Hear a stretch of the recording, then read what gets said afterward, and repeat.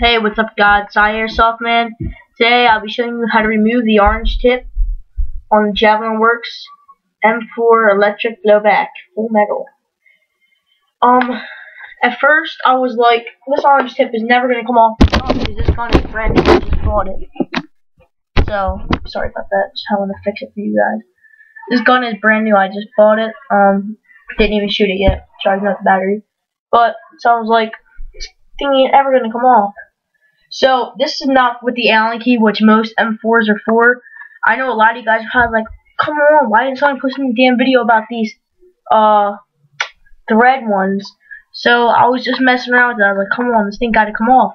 So after a while, just cranking it, it came off. So you want to screw it counterclockwise. Eventually it comes off. What took it so hard was because they put seal lock on it, which supposedly is impossible to come off, and they also put like spray paint in there too, which made it a lot harder. And then you get this. You don't want to lose this stuff. You want to keep this. Get the little ring. Then you get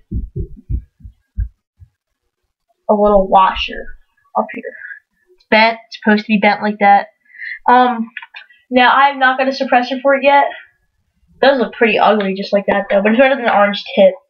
I'm not sure for the suppressor if you need this stuff, so I would save it, but I'm pretty sure you can put the flash hider on without that stuff. It would just leave you a big gap. Like I said, mine is righty tighty, lefty loosey. You know what? I think I'm lying.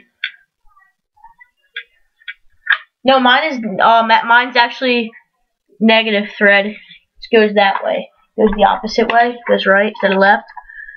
So this is basically how to take your orange cap off your M4, not Allen key, thread one with seal lock on. So hope you guys enjoyed this video. Airsoft Man out.